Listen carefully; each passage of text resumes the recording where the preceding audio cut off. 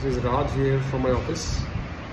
Actually, I was seeing that Emirates Airlines, how they got sued over the water problem.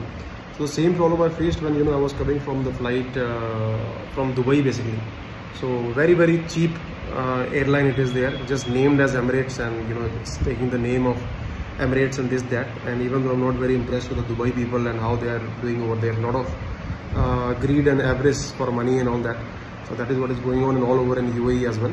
So, but the main thing that I saw in this airline is that I wanted to take the business class, but that time it was not available, and I had to book the flight soon to return back to India. So I was coming with, first I came myself to Delhi, and then I had to take my family back.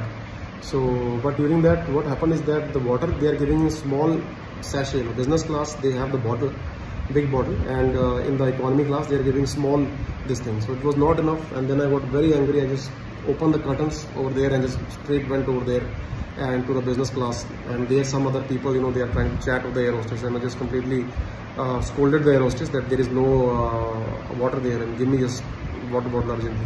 So then she gave the 2 water bottles, and I had the bottle, and then we took over there. But the point is that many other people did not have that thing, and don't have that water bottle, and so much issue was there. And then these air hostesses in Emirates Airlines, what they're doing, they're chatting up with the business class passengers, just trying to pamper and this that. I just can't understand what is this thing going on, business class, this class, what do you mean about that? Like this person is business class, this is economy class, like if some guy takes a loan from the bank and just goes and takes the business class flight, and then does he becomes a business class, and I'm in business class, but I don't want to waste money, and I don't just want to just spread my legs for just not even 7 hours, it's 3 hours. Okay, long flight I took from Delhi to Frankfurt in business class, so that was something different. So it's a long flight and you need to be comfortable, it's okay. But in the small flight, you don't need that thing. And a lot of idiots I see there just sitting there and drinking champagne as soon as they come, and champagne is there and this that. So much drama going on. And I think if you people can't do anything, just give the water to the people. There may be a scarcity of water in your country, in UAE, but that doesn't mean that the person who's paying the money, he or she is also scarce on the water. Small thing, if you are charging so much fees, you should give a big bottle. So is that what happens in your family, like in your culture, or wherever you come from, that you are doing this kind of thing where the people are not given the water? So you need to think on that.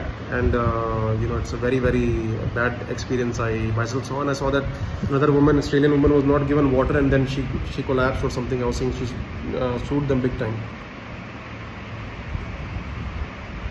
It's a very cheap behavior by this airline, and I think they need to be constantly sued many times, so that basically they understand what a customer is there.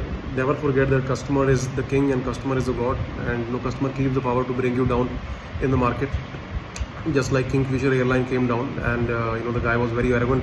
Now he's nowhere there. He's just out of country. He has some sickness and this that, so many issues he has, and just sitting there and doing something. So be very careful, so be humble and be a genuine person, not just humble also. You just be genuine and be helpful, kind, and you can save what $1 maybe on that bottle. Not even that, I think you can just do your own filling and just give people a larger bottle at least, so that thing is very important.